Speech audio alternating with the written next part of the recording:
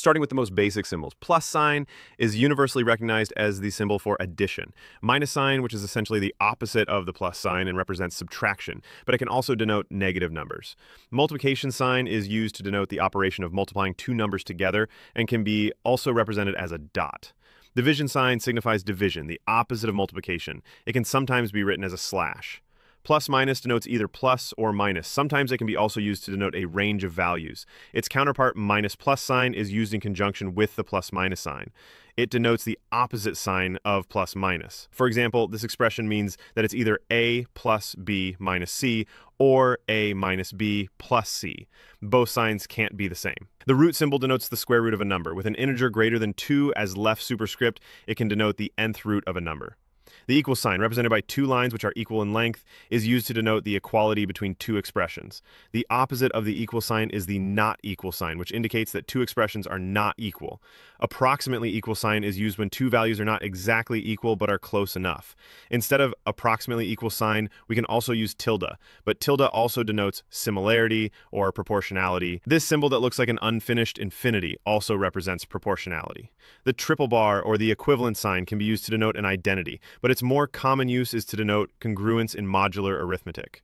The less than symbol is used to indicate that one quantity is smaller than another. Its opposite, the greater than sign, is used to indicate that one quantity is larger than another. If we add a line to the less than symbol, we get less than or equal sign. As the name suggests, it indicates that one value is smaller or equal to another.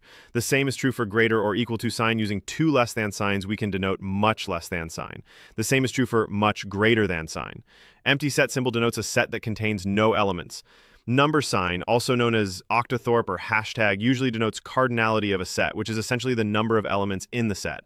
In symbol denotes membership in a set. Its opposite, not in symbol, denotes that an element is not a member of the set. The set inclusion sign represents that one set is a subset of another set. If we add a line, we get a symbol that also denotes set inclusion, but it is used for emphasizing that the sets can be equal. If we cross that line, we get a symbol that denotes a proper subset, meaning that the sets are not equal. Union represents an operation of combining two sets, which results in another set containing all unique elements from both sets. Intersection denotes another operation of combining two sets. The result of intersection is a set which contains elements that are common in both sets. Set difference is denoted by a backslash. The result of this operation is a set which contains all elements of the first set that are not in the second set. Symmetric difference can be denoted by a triangle or a circled minus. The result of this operation is the set that contains all elements that belong to exactly one of the two sets. Negation symbol is used in logic to indicate the opposite of a statement. OR operator returns true if at least one of the operands is true. AND operator returns true only if both operands are true. Exclusive OR operator returns true if exactly one of the operands is true. T denotes logical constant for true value, or a statement that is always true. Uptack represents logical constant for false value, or a statement that is always false. Universal quantifier asserts that a statement is true for all elements in a given domain. The existential quantifier asserts that there exists at least one element in a given domain for which a particular statement holds true. Uniqueness quantifier is used to assert that there is exactly one element in a given domain for which a particular statement holds true. Conditional operator denotes an implication between two statements. If the first element is true, then the second is also true. A logical equivalence operator indicates that two statements have the same logical value. The capital letters written in Blackboard bold typeface usually denote the basic number systems. N denotes the set of natural numbers. Z denotes the set of integers. Q denotes the set of rational numbers. R denotes the set of real numbers. C denotes the set of complex numbers. H denotes the set of quaternions. O denotes the set of octonions. U denotes the universal set, which is a set that contains all possible values. In Lagrange's notation, apostrophe is used to denote the derivative of a function. By adding the second apostrophe, we can denote the second derivative, the third for the third derivative, and so on. In Newton's notation, the derivative is denoted as a dot. It is usually used to denote a derivative of a variable with respect to time. Adding the second dot, we can represent the second derivative. The Leibniz's notation for derivative represents the derivative of a function or variable at the top with respect to the variable at the bottom. If we round the d, we get a notation that represents the partial derivative. It is used for a function of several variables. Integral denotes an antiderivative, which is basically the opposite of the derivative. With subscript and superscript, it denotes a definite integral, which represents the area under a curve or the accumulation of a quantity over an interval. Arrow is sometimes used to define a function without having to name it. Function composition is an operation that combines two functions. Logarithm is an inverse operation of exponentiation. Subscript denotes the base of the logarithm.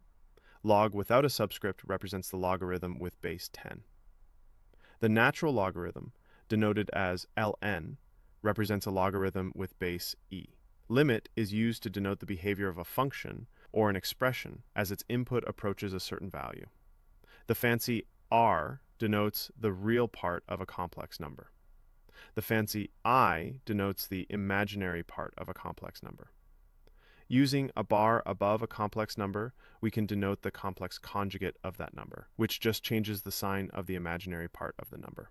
Greek letter sigma is used to denote summation of a series of terms. Capital Pi works the same as sigma, but it denotes a product.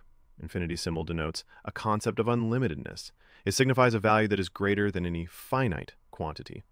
Aleph is used to represent the cardinality of infinite sets. For example, Aleph null represents the cardinality of the set of natural numbers.